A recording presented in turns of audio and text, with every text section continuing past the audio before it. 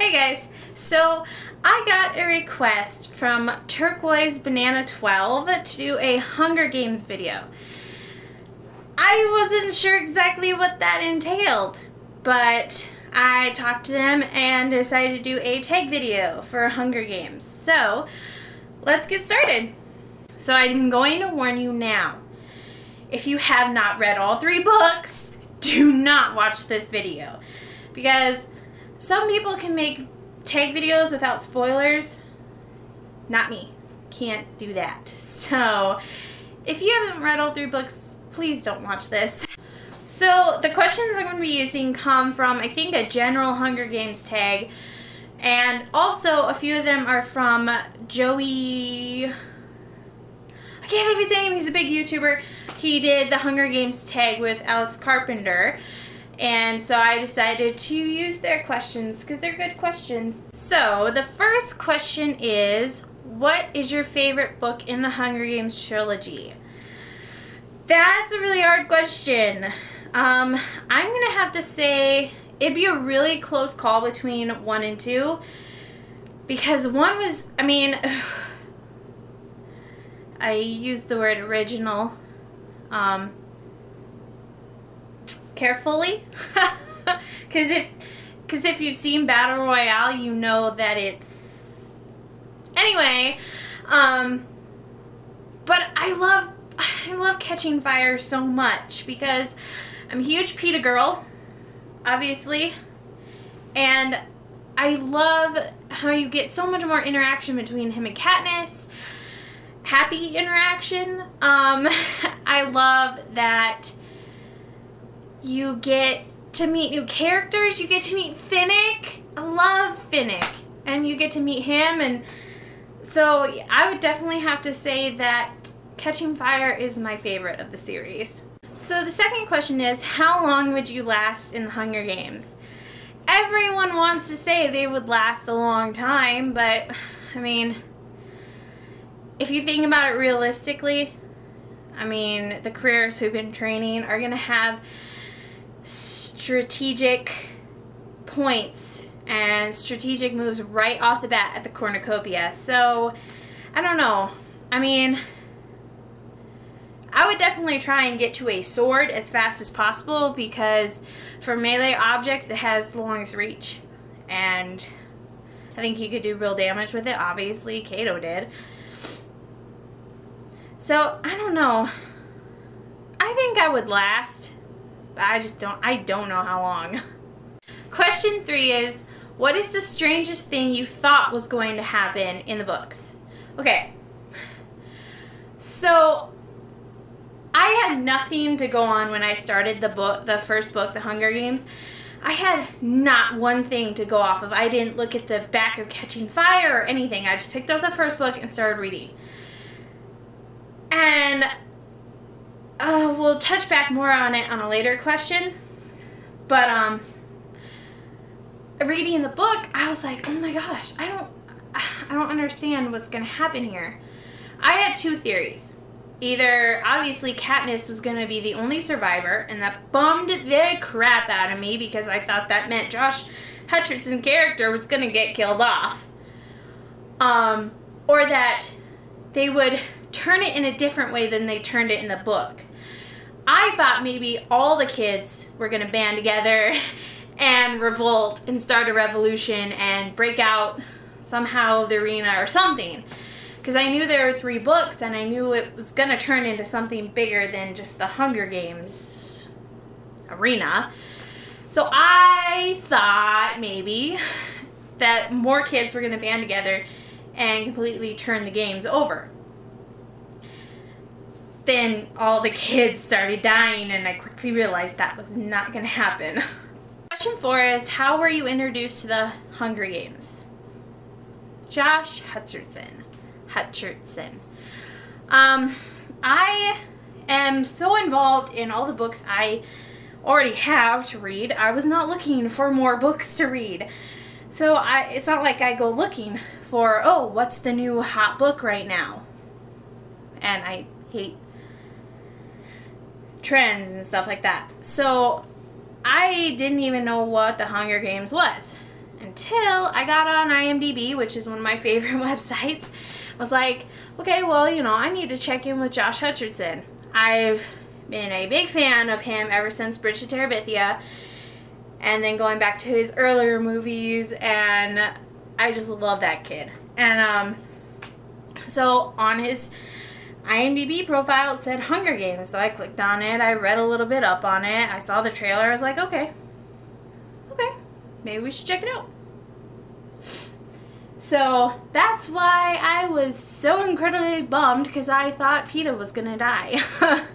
And because I mean, Josh Hutcherson, Peeta, is what got me to read The Hunger Games.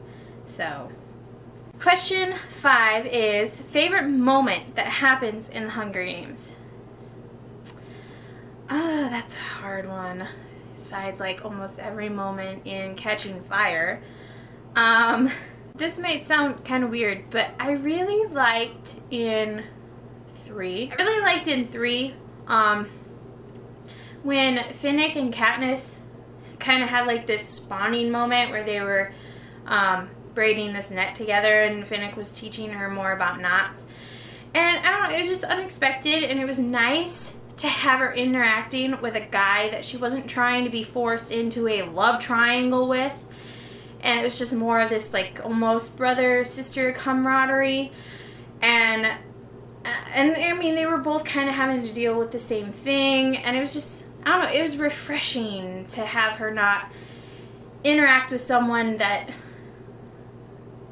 she just in the end had to end up with, you know. That was kind of nice. I liked that. Question 6 is favorite villain. I hate these questions. I don't like the villains. You're not supposed to like the villains. Tracker Jackers? Can I hate them the most? Because I kind of hate them the most.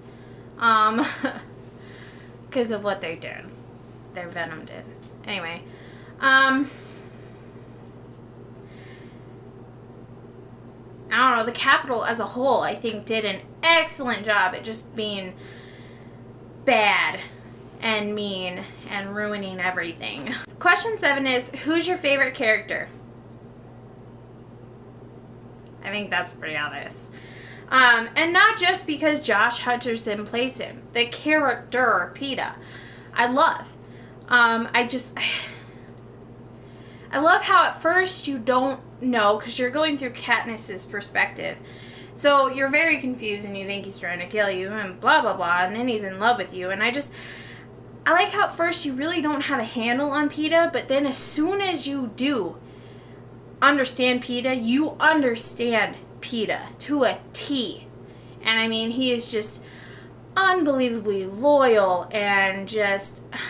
And I do love how throughout the entire series, how his character changes, how it doesn't change, that's important, and everything he has to go through. And big spoiler here, in 3, when he gets all jacked up on Tracker Jacker Venom and the Capitol messes with him so bad, what I really like is how Peeta handled it. Because he handled it. I mean, yeah, it took some time, but he got a handle on it. And I honestly do believe, and I hate Gale, but I honestly do believe that if Gale had been in that situation, he would have killed Katniss. He wouldn't have been able to control that, because Gale has no freaking self-control and just... Oh, can Gale be my favorite villain? I really hate him. Oh my gosh. Really, really hate Gale. So question 8, I like this question, is what district would you live in? Well, I took a test around the time the movie came out. It was before, because it was before I went to New York last time. And I found out that the test said that I would be in District 11, which is agriculture. And that's when I made this necklace that I also wore to the Hunger Games midnight premiere. And it put my friend Val in District 7, which is lumber. And I made her a necklace, like lumbery tree necklace. But if you look at a Pan Am map and a United States map, I would actually, as I live in Wyoming, would actually be in District 5, which is coal, mining, stuff like that. So, no, power. Just power. So, the jury's out on that. I don't know. I kind of claim District 11 because I have for a long time, but I just did some little research and it turns out I would actually be in District 5. So question 9 is, what was the most emotional moment in the books for you? That's a hard one. I think the one that was like the biggest, that was like, wow, was when, spoiler, Katniss and all of them found out that they had to go back into the arena and catching fire, and Katniss has her freak out and like breaks into one of the other houses and just kind of collapses on the floor and spends the night there, and you get to read through her whole internal freak out struggle. And yeah, that was like, oh, holy crap. So after everything, really, she has to go through that all over again. That's awesome. Nightmares aren't enough. So question 10 is, what item from home would you take into the arena with you? Ooh, yikes. I honestly, because I mean, you can't take weapons. They went over that. I would want to take my flip cam because, I don't know, it would be cool. I mean, even if you died, and I probably would die, you'd get to record your final, like, days and moments and blah, blah, blah from your perspective and not how the Capitol cameras capture it, you know? So it would just be cool. And I mean, if you could somehow, like, if you could return that item back to your family when they recovered your body, I think that'd be cool, just so your family could get a more personal look at you instead of just what the Capitol TV shows. Question 11 is, what was the most evil plan someone made in the books? Once again, it comes down to what happened to Peeta. It's like, seriously, it wasn't even that they were mad at Peter, that they did it to hurt Peeta. The only reason that they screwed with Peeta's mind so bad with Tracker Jacker venom and everything was to get at Katniss. It had nothing to do with Peeta. And that, to me, was just the most evil thing, is that they would take this completely, like, innocent person and F them up for the rest of their lives just to screw with someone else. So that, to me, was like, wow, that's evil. And last question is, what are you looking forward to the most in the film? Now, obviously, I think this tag was written before Hunger Games came out in theaters and on DVD. So I would have to say what I'm most looking forward to in the next 3 movies. I